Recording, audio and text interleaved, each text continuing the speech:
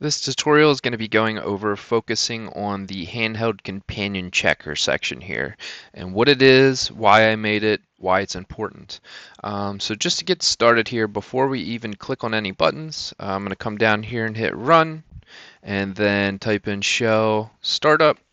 What this is going to show you is my startup folder. So anything you put in here, it will start up when your computer boots or you log in.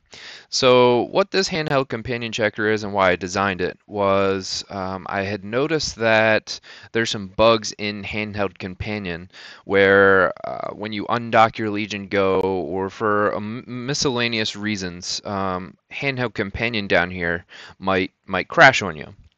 So this is designed to check every couple seconds, see if Handheld Companion is running, and if it isn't running, what it will do is it will auto start Handheld Companion back up for you. So this kind of gets around that bug of docking, undocking. So what you want to do here, it's very simple. Just go ahead and hit install HC checker, and that will put a script right here in your startup folder, and you're going to want to reboot your computer for this to take effect.